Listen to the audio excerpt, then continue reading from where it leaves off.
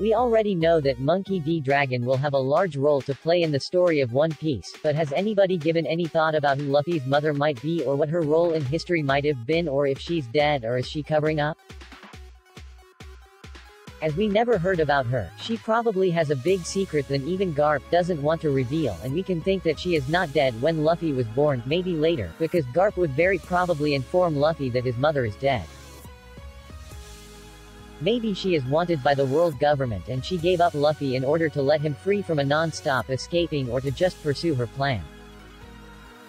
Anyway, Oda did say he would make Luffy's parents appear in Volume 44 SBS, Chapter 440.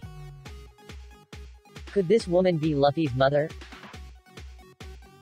Do you think she will be relevant to the story and ever be shown?